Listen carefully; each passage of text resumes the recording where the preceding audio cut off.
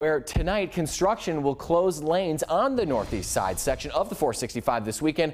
Our own CBS 4 Cameron Riddle live in that construction zone with the details on when you're going to want to avoid all those orange barrels. Cameron.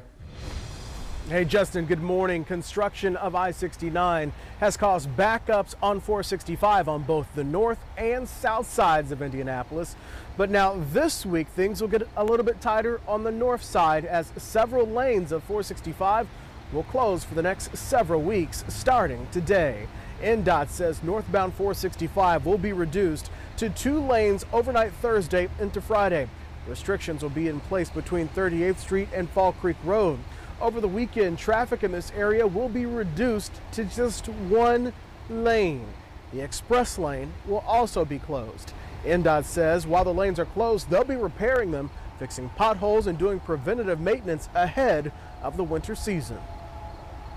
We know that this is going to be restricting traffic and there is going to be some delays.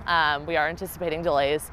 So definitely making sure that people plan ahead, and also we just ask for a lot of patience during this time, and we really do appreciate the public's patience. Restrictions in this area will go for nearly the rest of the month, all the way until September 25th.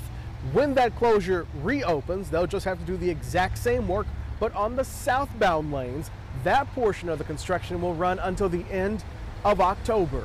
Live this morning along 465, I'm Cameron Riddle, CBS 4 News.